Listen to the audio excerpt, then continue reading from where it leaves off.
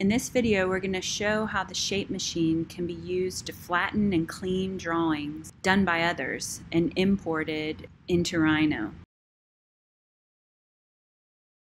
We start by searching on Google for a plan of Mies van der Rohe's Tugendhat house.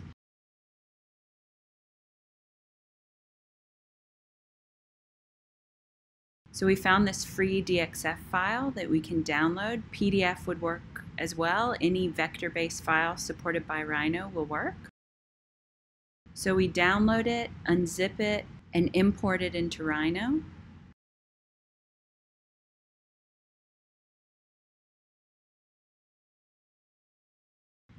And when we look at the geometry, we can see that there are some broken lines, duplicate lines, where there should be a single line.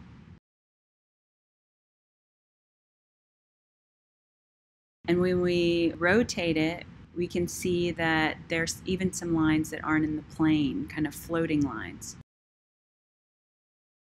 But when we select the whole drawing and flatten it with the shape machine,